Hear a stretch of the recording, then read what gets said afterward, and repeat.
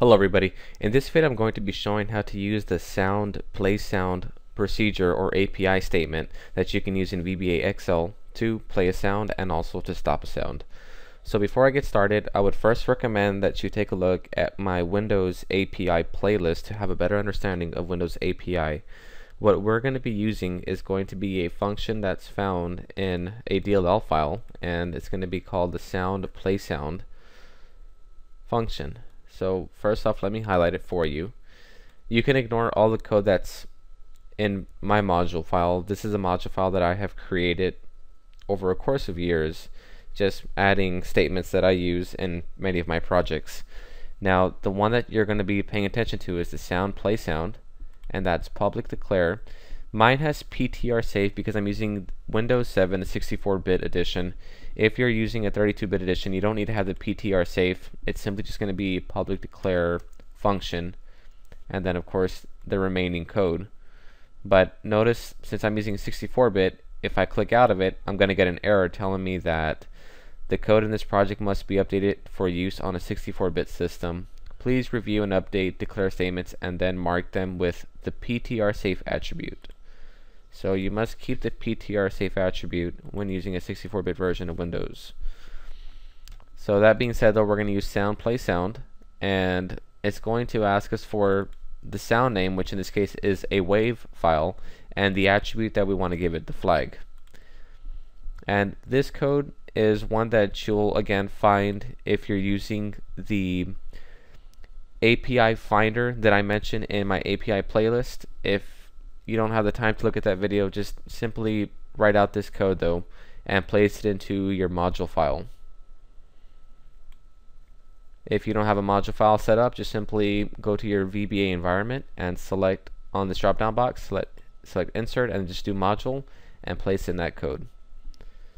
So now I'm going to go to my user form, and what I'm going to do is I have a user form already here set up, and I've drawn a command button. And if you don't have a user form, just simply draw it out, insert user form, and draw a command button from your toolbox just using your command button object. So I'm going to double click my command button.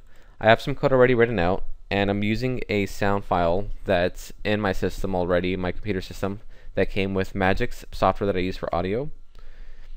And I'm going to play this wave file, and it's just call sound play.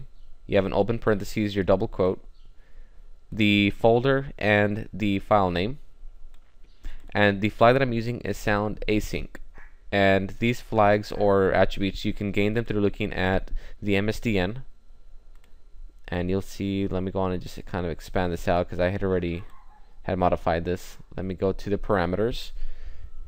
This will explain the parameters that are available that you can use. The one I'm using is async, which means the sound is played asynchronously and play sound returns immediately after beginning the sound.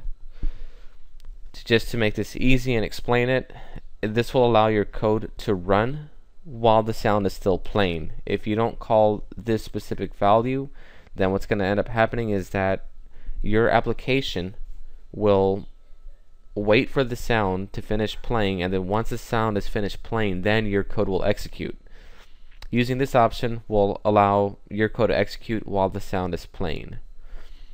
So in this case, what I do is I play the sound. After I play the sound, I simply just change the user form caption. I'm counting up to 2,000, 1 to 20,000, and I change the caption to be the rep that we're on. And then after that's done, I just put call sound play 00.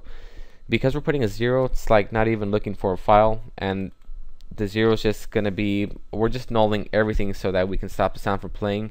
However, at the end, because technically this is an error, there is no sound to play, the system will provide a ding at the end. So I'm going to go on and hit F5. I'm actually going to change the 20,000 to 10,000 just to make this video a little bit shorter. Hit F5 and hit the command button. Hopefully that sound was not too loud.